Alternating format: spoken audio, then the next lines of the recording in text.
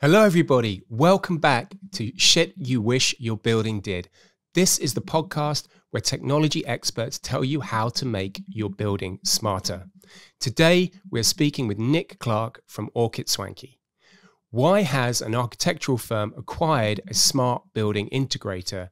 And will this kind of acquisition bring us closer to bridging the design-operate divide in commercial buildings? Stick around for this interesting conversation with Nick. And if you're serious about making your commercial building smarter, then you're in the right place. Every episode, we talk to an expert in their field and discuss practical business advice on how to implement technology in buildings. And if you like what you hear, don't forget to like the episode. And if you subscribe to the channel, you'll be notified when we publish new content. Let's go.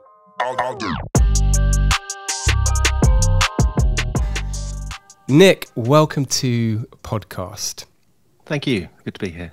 Great. I'm really glad you're here. And I should start by saying congratulations on the acquisition of your company. And Thank you. Yeah.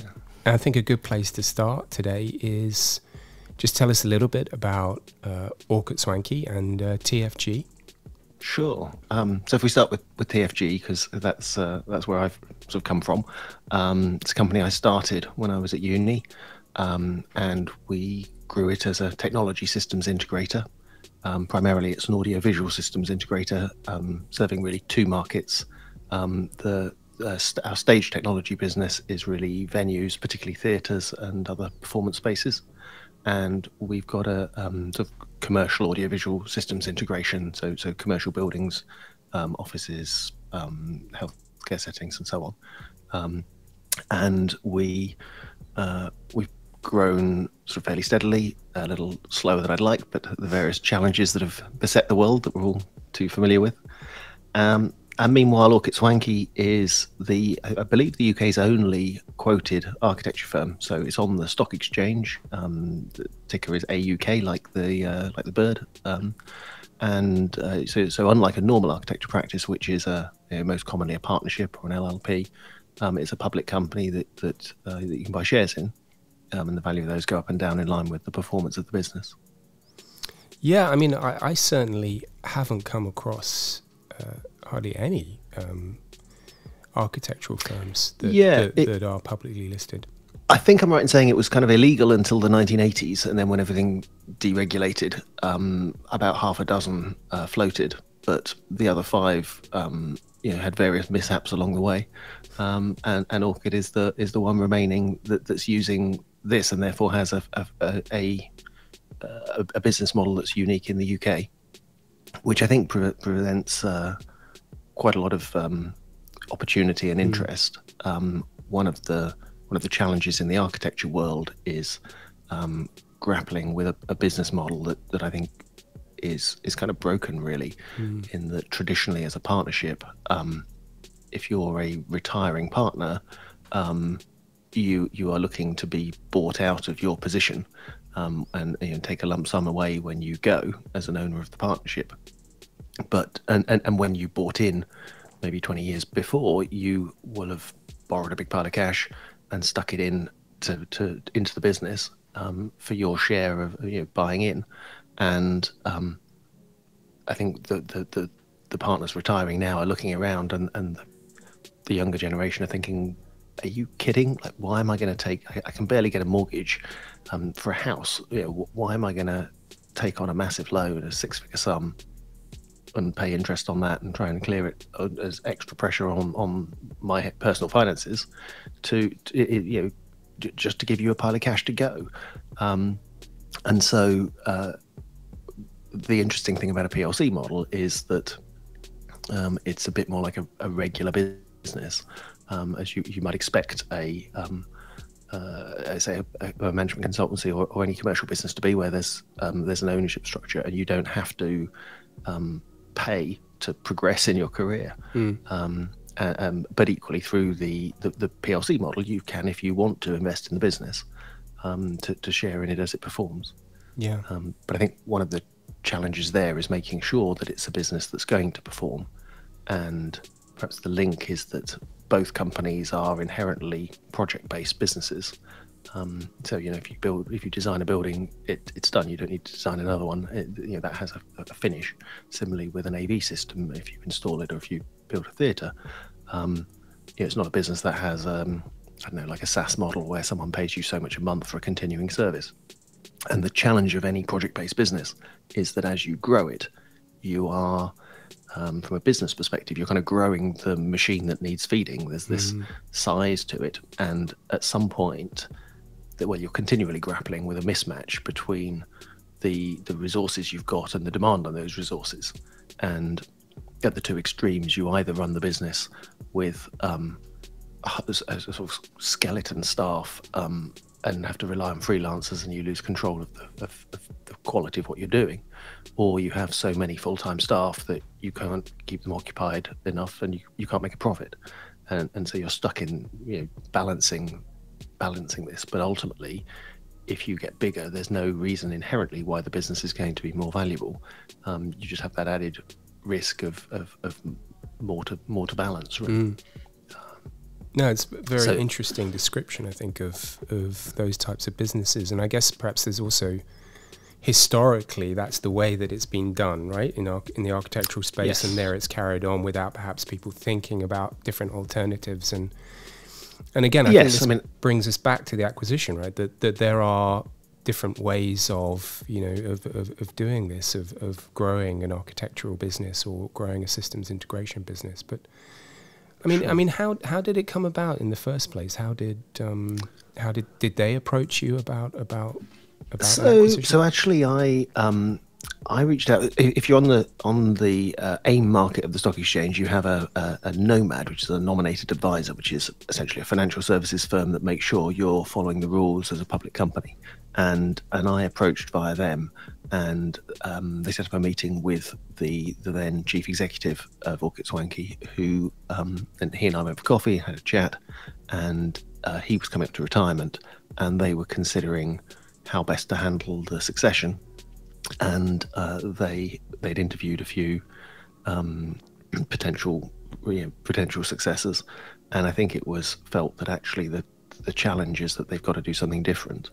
That I think, from talking to some of the people who run the architecture businesses in the group, there's a feeling that the PLC is I mean, at the moment, frankly, at best irrelevant, the PLC structure, that they don't see it as an advantage that I think it can be, and that it needs to be, because running a PLC is expensive. You have to have a board of non-executive directors, you have to follow a load of corporate governance, you have to pay various fees to all these city people to stay listed, and so that people know things are done properly and be accountable to the outside shareholders, and all that costs money.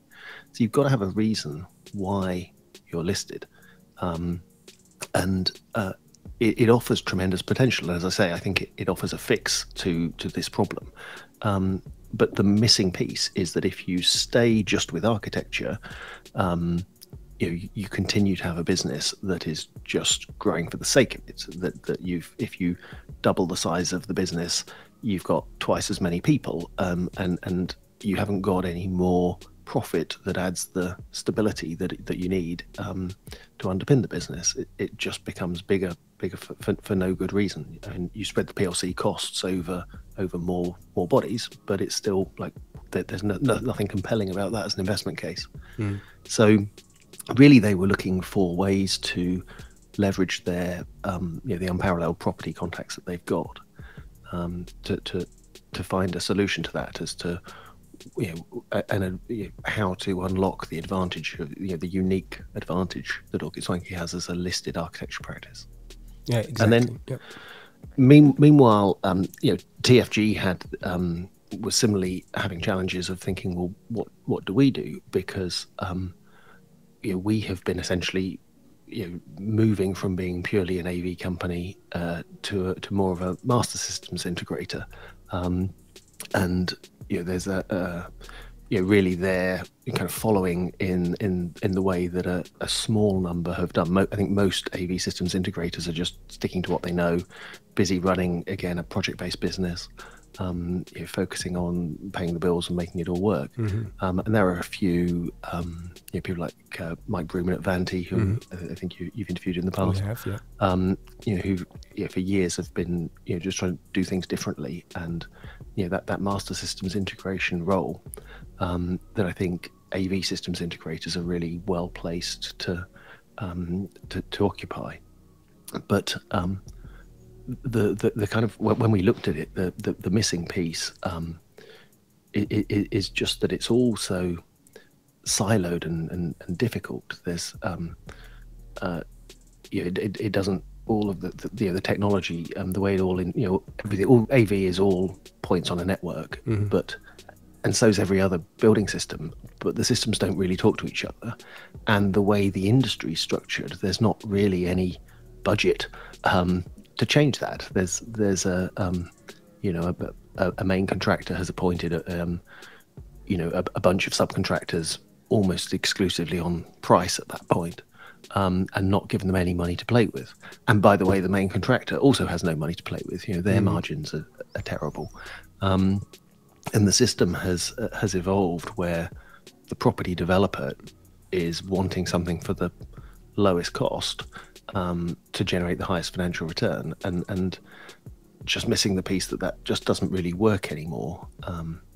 As the property market's changed, and that's not what it's about, even for the property owner. Yeah, a great description of something that I think we've talked a fair amount about, right? Like this siloed approach to technology, but also the whole life cycle of design, operate, maintain, and how there isn't a thread between them. So, I mean, do you see this now as an opportunity to be able to kind of bridge that design operate gap in the industry?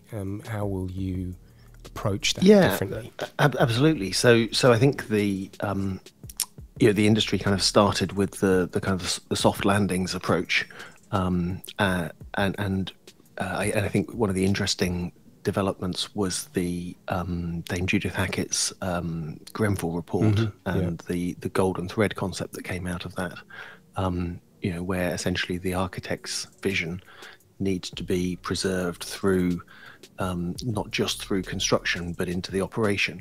And I think one of the examples was that if you have a residential tower block and with lots of units, and someone decides to knock through their kitchen dining room to make an enlarged living space, that might be fine as one flat. But if that becomes a design trend and everyone does it, before you know it, you've got a building with a radically different profile in terms of preventing fire. The fire breaks are missing compared to when the tests were run originally. And so this golden thread is kind of essentially, it's a quite an elegant term for what is really like a digital logbook of the building and a record of everything that happens to it. And it just seems obvious when the architect designs everything and creates a model of the building to maintain that all the way through.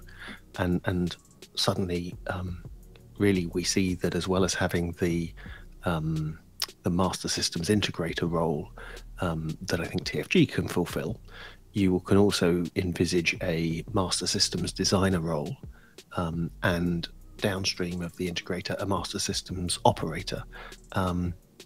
And potentially, I think there's a case for saying that you need to it's all got to be much more joined up than it used to be, and that actually, while there's certainly scope to just try using open standards and persuade everyone, you could just create one business that will do all of those things and just see you through the entire process, and thereby capture, just make sure that the vision goes through to reality, and that you have an ongoing record of the building in use, and all of the risks that come from a building being on a network can be properly addressed, and you don't miss anything from this sort of the various gaps, the design operate gap, or certainly the design build gap and the build operate gap.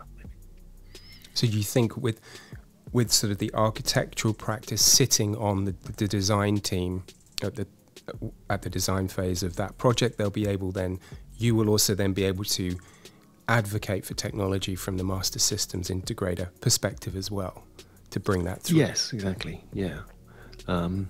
Yeah, I think that if we can get that done at a much earlier stage, just get the technology considered right at the beginning, then we'll be in a much better place. That sort of more holistic approach just feels more natural and sensible. And you know, I don't think we'll be able to persuade every client, but we don't have to persuade every client. We just have to persuade a handful. My hope is that we'll then be able to demonstrate that creates a better building that maybe costs a fraction more to build, but is so much cheaper to run and so much more pleasant for the people in it. You know, as an AV company, as an AV integrator, we've sold, you know, obviously meeting room booking systems, and those people make desk booking systems, and it's astonishing how mostly the desk booking systems don't talk to the HVAC. So the desk, you know, the AV system knows that actually your building's only got 20% of people in it, but the HVAC system blithely heats the whole building up anyway. When actually you could not only just say, well, there's only 20% people in, so put them all on one floor and heat that.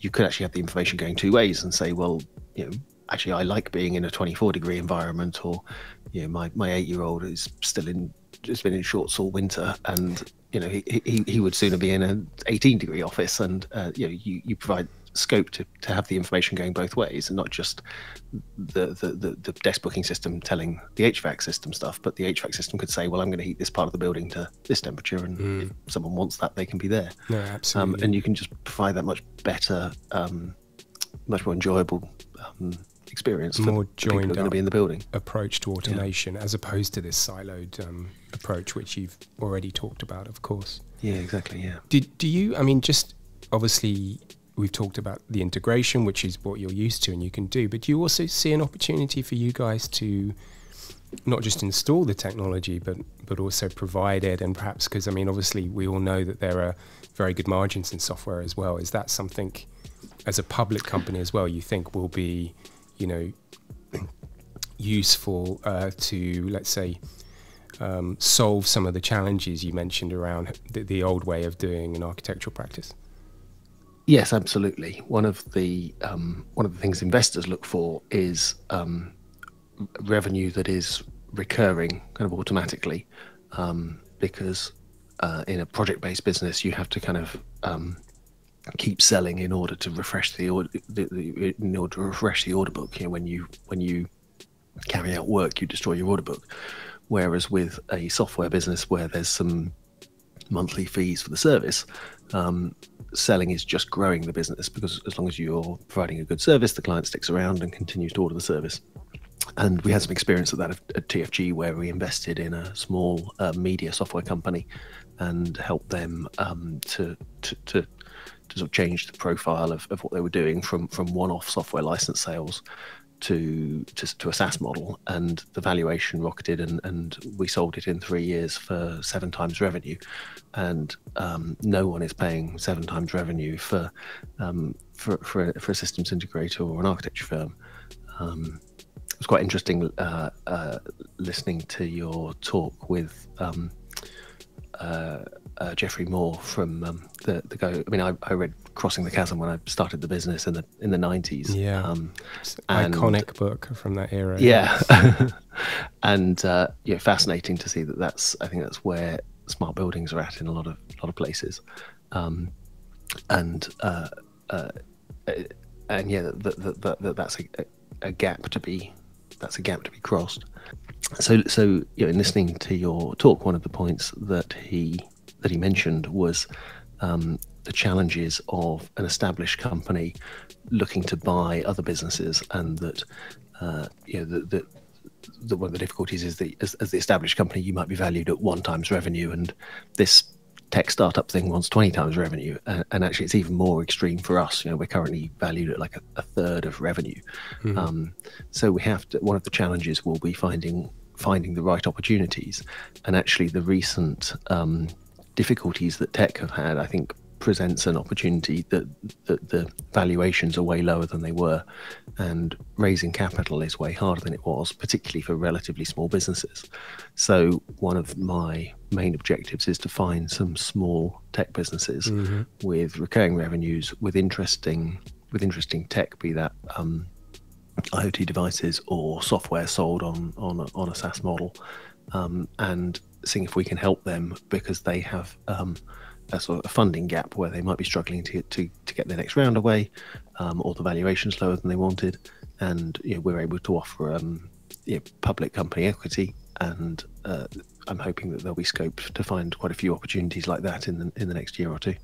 Yeah, I mean, I think it's not a bad time at all to think about acquiring or at least helping, right, prop tech companies that might have a funding gap, given what's been going on this year. Yeah, especially those that have a product and just need some help taking it to market, given that as an established player, we have such good connections and to be able to take them something different and interesting, I think, should be good. Yeah. What other ways are you thinking about growing the business as well? So, so really, there's although there are certain rules being on the stock market which I'm getting to grips with about what you can do, and you can do pretty much anything, but it can get quite expensive in terms of the fees can be disproportionate in terms of the rules about what you acquire when. But if we certainly we need more smart building consultants, and they're relatively easy because that's essentially just hiring people, so there are no real rules around that. For the first 12 months, we're kind of relatively constrained in terms of buying reasonably small businesses, but I think there's a lot of scope to show the market the kind of thing we want to do, just in smaller scale, and that will include some tech firms. But I'm not averse to acquiring architecture firms where that makes sense. I think that architecture, like so many other industries, is being changed by technology, and there are some advantages to scale. And I think that the PLC, as I say, if you can give shareholders confidence that the share price is going to be a good store of value, then you can go to architects who want to retire and have a business and want to take some value off the table. As a public company, we're able to use public equity as a way of doing that, and we don't have to make their their middle management, their next, their second tier of management to take on some massive debt and sort of saddle the business or themselves with debt. We're able to use equity instead, and then of course the businesses have you have the scope for organic growth. Organic growth is really hard in a project-based business, but Veritech is one of the 2 architecture practices in the UK that ASG own, and that's an exec architecture firm. So it works with creative architects and then sort of delivers their vision, and that's growing really quite nicely, and doing very well. So it's kind of a mix really of some acquisition of tech firms, possibly acquisition of architects, organic growth, particularly in architecture, and just hiring some more people to start to deliver the new services. Yeah. Well, look, thanks for spending the time with us today. I think genuinely this is a really interesting acquisition, and it's great to see companies trying new ideas and new ways of doing business, and disrupting sort of older ways of that have been more traditionally the way that we've delivered buildings. So I wish you luck. Thank you. It's I'm really excited. It feels like being a startup in the 90s again, only this time with all the tech and the people at my disposal to really make it happen. It's going to be an interesting time. Good stuff. If they want to find out more about Aukett Swanke or yourself, how could people find out about that? If you look at the London Stock Exchange website, AUK is the ticker you type into the search box, and you can see all our news. Aukett Swanke, if you put us in Google, or TFG is tfg.com. And I'm on LinkedIn. Happy to talk to anyone who's interested in getting involved. Brilliant. Thanks again, Nick. Bye for now. Thank you.